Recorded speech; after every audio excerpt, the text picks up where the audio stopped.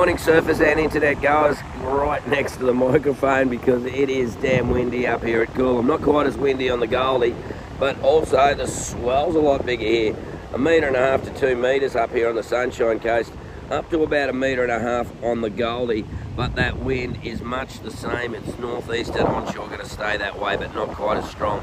So it is like, you know, easily tempting mattress surfing under the doona. Well, totally actually. But yeah, it's pretty average as far as surf goes.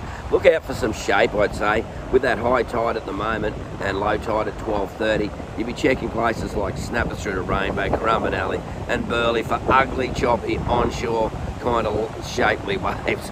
But otherwise, Grovelly Beach breaks on the high tide. You might find a couple little shories somewhere, but not looking too flash. Water temp 25 degrees.